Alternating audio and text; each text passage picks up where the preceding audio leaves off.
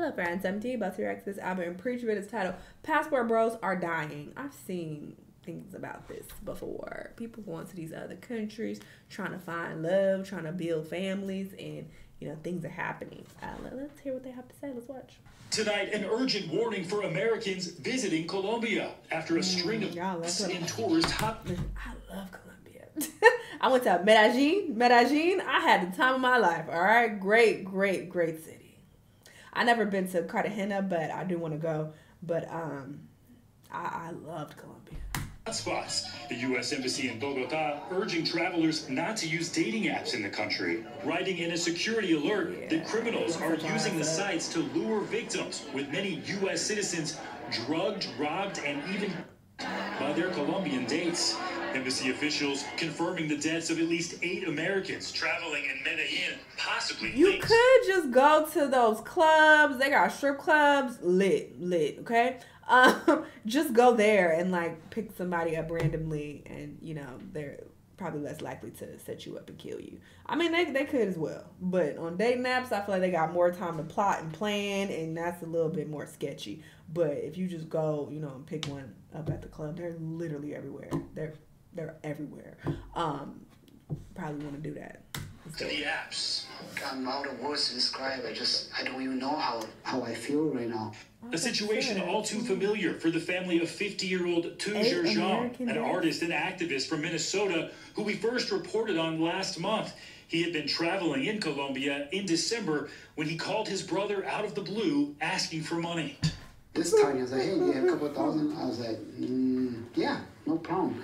Well, what do you want it? He said, I want it now. I'm in this bit of a situation here. I go, oh, yeah, I can do that. Zhang's family telling our Minneapolis affiliate soon after he stopped responding to their messages, he was found dead.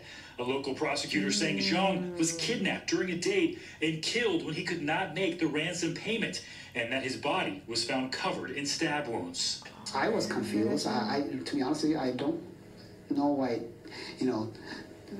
what the motive is. Zhang had visited Colombia in the past, posting photos and videos to social media as recently as October with an unidentified woman. My girl.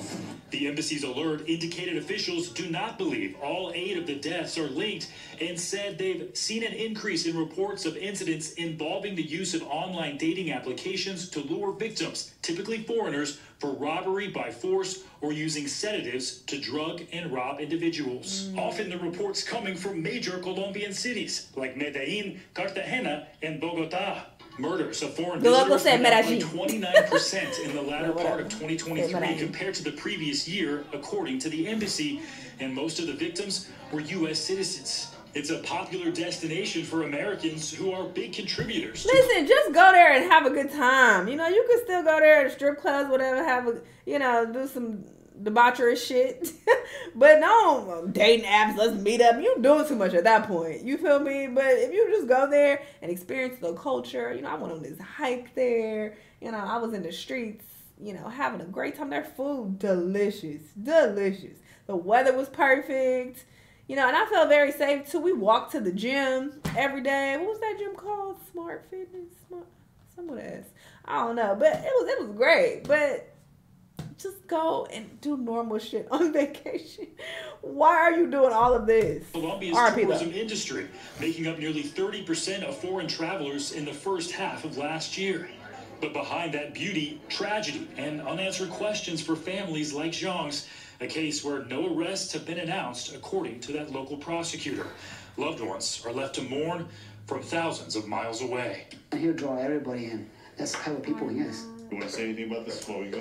No, but I'm not really surprised at what I said. I know you're going to say that, oh, you're never surprised. But it's really something that I see when I travel. I see a lot of people want to do that. You know what I mean? And what I mean by that is they want to indulge in the local delicacies. Problem with that is that there's a lot of honey traps. From when I used to just go travel as a tourist in resorts, you go to a bar and then there's a lady waiting there, blah blah, giving you attention and stuff like that, and then you're met with other people that want you to pay XYZ, and that's just the escalation of that. You know what I mean? I saw a video of a guy that travels the world, right? And he's just filming this like, I think, yeah, he's just filming in front of him. And then this lady that's passing in front of him and touches him. He's in Colombia. She touches him and he turns around. Why she does that? For him to follow her. And there's someone following him, right? And they're gonna go to the alley, and then that person's gonna pop up, and then in the alley, to rob him of everything he has. There's a lot of those things that's happening there. You have to be very careful whenever you travel. You indulging or people having like giving you attention really quickly like that, it's a red flag, and you have to be cognizant of the thing, and you have to understand that you're not in your you're not in your house, you're not in your place, you're not in your country, and there's gonna be people that they're gonna prey on tourists like that. It's not something that is surprising. Something that's been going on in certain countries, Latin countries, not especially, but I mean it's a thing. It's not just Colombia; it's a lot of them. What? No, go ahead. Let's finish. Yeah, so that's the reason why I'm not really surprised of that. If you travel a bit, you hear these stories.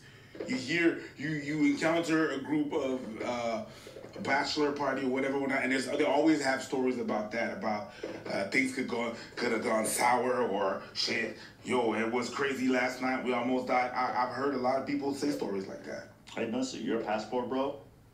You don't like Western women? That's fair. You know what I mean? You go to these places, you feel like a baller with your middle class salary. I mean, there's a reason why these poor countries exist. And there's a reason why these poor people trying to move on up.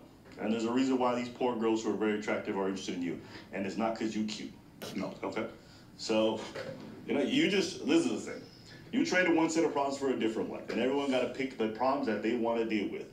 If you don't want to deal with the Western problems, then you got to deal with the fact that when you go to these places, a lot of these people just see you as a paycheck. Mm-hmm. A lot of these people just see you as a way out of poverty. And some of these people don't have good intentions. And so knowing that, you just got to accept it. That's it. That's what it comes down to. It's like me when I choose my cell phone provider. I mean, they all kind of trash.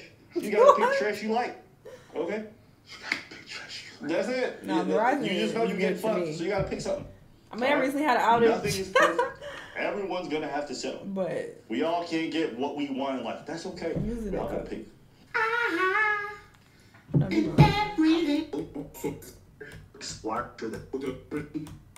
be lying. Yeah, with bring Tucci back. Oh, it's the nigga. Last say the everyday earbuds. Yeah. They say these are the people who killed St. Paul native Tujer Zhang after holding him for ransom last month. And tonight, we're learning family had a previous interaction with one of the suspects. WCCO's Uba Ali talks with Zhang's brother about their relationship and what the arrests mean for the family. We know that it cannot bring Tuja back, but we also have this sense of justice. Justice for beloved Twin Cities activist and comedian Tujer Zhang.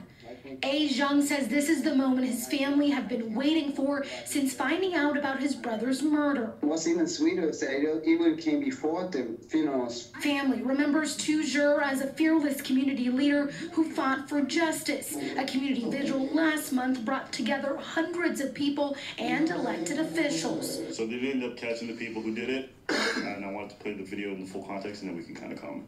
How long is Cambodian? You should have went there to pick up girls. At least you would have been more familiar with them. I think it is. Yeah, okay. It sounds Cambodian. So I think he was kind of a bit of a pioneer for that for that country's comedy scene. 3 adults and a child are charged with killing him. Video from Colombia. 3 adults and a child are charged with killing him. Video from Colombian officials show the very moment 2 people were arrested, including this woman who A spoke to before. To have that kind of betrayal. That was the woman in the Instagram video. Mm-hmm. It just breaks my heart. If they were able to do this to my brother, they could do it to someone else too. The State Department says this is a troubling trend in Colombia. An alert from the U.S. Embassy warns tourists about using dating apps in that country. The embassy says 8 Americans have died under suspicious circumstances in Medellin, Colombia, from November through December. Zhang says while his brother did not meet a woman online, he's urging people to stay aware and hopes these now public arrests stop other families from going through this pain. I just don't like when people talk about it like, oh, I'm going to be a passport belt, and you think everything's going to be smooth and easy. No. Immigration is complicated. Going over there, dealing with somebody from a complete foreign culture, that's complicated. You may not realize it, but you and your Western mindset, you are actually not ready for their cultural experience. You're not. You're not. The way you dress, the way you talk, the way you act, a lot of them not going to rock with you. That's why a lot of these guys go over there and they stick out like a sore thumb. Right? They walk around. Why do you think they always get targeted? Because it's very obvious that they don't fit in. So it's one of the ones where it's just like... This reminds me, I'll talk about it. Yeah, you feel for these people. And I think in this guy's situation, he came out of a rough divorce maybe like 2-3 years prior. So obviously he's trying to find love. He's trying to find his way in his late 40s. And here he is before probably one of the most beautiful women he's ever seen. And she's head over heels for him. It's very easy to see how these guys fall for this shit. But let's not front. These guys go to this place for sex tourism. They go over there with their money because they know they probably can get laid. So it's not like they go in there with good intentions. For cheap. So you go over there with not the greatest intentions, finding bad outcomes. Yeah. I go to these places. I've been to these countries. It's not a horrible experience if you're not over there looking for the wrong things. If you're not over there trying to be involved with the wrong things. If you're not advertising the wrong things, you'll generally be okay. But a lot of people don't have that wherewithal, or they do go over there for the sex, and then they're surprised when they're in the underbelly of the underworld. Like, who do you think is helping these women to prostitute themselves? It ain't cops. It ain't the legal people. Sometimes it is. They're not actually legal people. Fair. Sorry. You know what I'm trying to say? Yeah. You're dealing with dangerous elements. Yeah. So, knowing all this, it's like, you know, I hear about this passport, but listen, everybody should go find their love however they got to do it. You want to go back to your native country and figure that shit out, good for you, boss. But everyone who makes it sound like the grass is greener, they're lying. Everybody's selling everybody a pipe dream. Oh, it's going to be... I'm not even telling you over here it's going to necessarily be better. I'm not telling you which one is the answer. I'm just saying be honest about what it's like to actually go out there and find somebody. I hear all the time people, oh, I brought this girl back and then she moved here. She hated it. Why? Because the weather in North America is nothing like her perfect country, right? The culture over here is nothing like her country. All of a sudden, she's now in the Western world living with you, and she's in an environment where people don't talk to their neighbors. She's in an environment where people are no longer in this kind of communal aspect like she had back in her hometown, right? So understand, importing someone from a complete foreign culture is not easy. It's not seamless. And for a lot of people, it does dissolve the whole experience. So, I don't know, there's so much you can say about trying to find somebody overseas with a whole different cultural background, different racial background, different geographical background. Like, understand you're taking on a lot. But all I hear these guys talk about is like, they have traditional values. They're submissive. A lot of folks are in for a rude awakening in my experience. And they just turn out to be tricks. But what do you want to say? I think they want to fuck for cheap. Even if it's not just fucking, it's a relationship. They want to have a relationship for cheap. It's like they don't want to deal with the hassle. It's like if they want to cut corners. They want to cut corners in the relationship or finding someone and stuff. So they go elsewhere. Oh, I'm gonna look like a big ass baller, so she's gonna depend on me. There's something weird about that. You know what I'm saying? Yeah, but I don't think it's weird. Imagine you live in New York, and then you move out to Ohio with your same salary and you feel much better because you can afford a bigger home. Is that weird? No. You're maximizing the return on your investment. You're taking what you got and you're going to a place where you can get a better return on investment. I know people who work remotely. I don't have a problem with it's material. When it's a person, I can afford a person. We're talking about a whole ass relationship. That's what I have an issue with. Like, when you want to have a good run for your money, when it's material, I don't have a problem with it. But when it's like a relationship and a person, I'm like, Why is that bad? Not as bad. I feel a certain way about it. And I haven't put like my finger on it. So. I'll be like, I did it. You know what I mean? I don't want to do all that stuff. I mean, if you're gonna do sex workers, then I mean, I guess go overseas. But like I said, the people who do that kind of work over there are not the best people. So just understand, to them, you're just a big old paycheck that can change their lives. So they gonna go for it. Some of the best actors. That's it. That's it. Interesante. RIP to the people who died, the 8 people. Crazy. But yeah, you just have to be aware of your surroundings. You have to be smart about it, even if you are like linking up with people, you know, involving yourself in debauchery. You know, you just have to practice some type of discernment. This reminds me of when I was in Brazil with my homegirl. It's just me and her. You know, people always talk about Brazil is so dangerous, Okay. We're like maybe 30 minutes outside of Rio, and we at this local block party. All right, it's nothing but Brazilians there. Nobody speaks English. Like, we hearing everybody talk, you know, around us. Everybody speaking Portuguese. We don't know what the fuck going on. We don't understand the music. It was a vibe because we had just left this club. Club was over. All right, we're like, cool. Oh, it's a block party out here. All right, cool. We outside. talking to people through Google Translate or whatever, you know, having a good time drinking or whatever. And at some point, I started looking around. I started seeing a lot of people was looking at us, like just turning and looking at us. That wasn't the case previously, but after a while, we started attracting a lot of attention. I guess they was hearing us talk, because in Brazil, it's a mix of different cultures, races, and stuff like that. So a lot of people look different. So I don't think that it was based on the way that we looked per se, but more so they started hearing that we were talking. And maybe people start going to, oh, those are Americans over there. But all I know is after a while, people started taking notice to us. I tapped my homegirl like, hey, we about to get in the Uber and get the fuck up out of here. As soon as I say that, they start fighting. You know, somebody brought a bat out, start hitting somebody with a bat. I start recording this on my IG story if you want to go check it out. And I'm like, oh shit, this shit getting ghetto. Oh, it's time to go. It's time to go. You gotta get the fuck out of here. But I just recall like having to tell her like, hey, the black is hot. All right, and people are starting to take notice of us. I don't know if they plotting on us. I don't know what they doing, but they starting to actually pay attention to us and starting to look at us. I don't like that. We need to get up out of here. And then, you know, we got another sign from the universe. Hey, a fight broke out. So I was like, yeah, let's get up out of here. But you just have to pay attention to things like that because danger is everywhere, you know?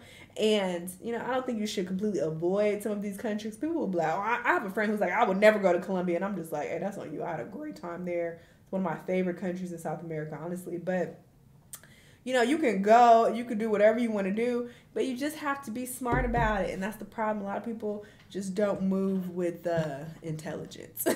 You know, I guess they are so comfortable with, you know, living in America and feeling like, oh, it's dangerous here and I'll navigate here, no problem. So I'm just go here and it's no.